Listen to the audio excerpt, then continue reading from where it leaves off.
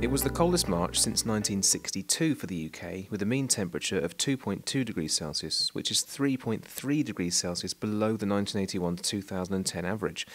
But why was it so cold, and what kind of weather dominated March? Well, the UK was dominated by easterly winds with high pressure to the north blocking milder Atlantic air. Despite the cold weather, the UK only saw 65% of the average rainfall, and it wasn't particularly sunny with only 81% of the long-term average. Let's take a closer look at the weather throughout the month and some of your photos you sent in via Twitter. The month started on a quiet note as high pressure dominated. Gravesend saw the best of the weather with a temperature of 17.1 degrees Celsius on the 5th. It became more unsettled from the 7th, with rain spreading from the south and a recording of 28 millimetres at Manston.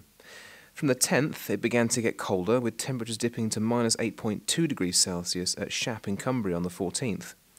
Scotland was especially cold, with a minimum temperature of minus 12.9 degrees Celsius at Aboyne. The wet and colder conditions continued for many, with a band of rain, falling as snow on higher ground, moving in on the 21st, with 35.2 millimetres recorded at Milford Haven. It was also windy for Northern Ireland, with a gust of 69 miles per hour recorded at Orlock Head. The rain was replaced with snow, and a depth of 10 centimetres was recorded at Senny Bridge on the 23rd. Scotland and Northern Ireland saw blizzard-like conditions with frequent snow showers and a depth of 41 centimetres at Ballypatrick Forest on the 22nd.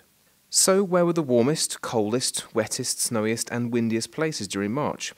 Well, the top temperature of the month was 17.1 degrees Celsius recorded at Gravesend on the 5th. In contrast, a minimum temperature of minus 12.9 degrees Celsius was recorded at Kimbrace and Aboyne on the 11th. Holne saw the most rainfall during the month with 84.6 millimetres on the 22nd, and Middleton had the biggest snow depth of 41 centimetres on the 24th. Orlock Head saw the strongest wind gust of 77 miles per hour on the 22nd. Here are some of your March weather pictures you sent in through Twitter. Send us your photos of April weather and you could feature in next month's summary video.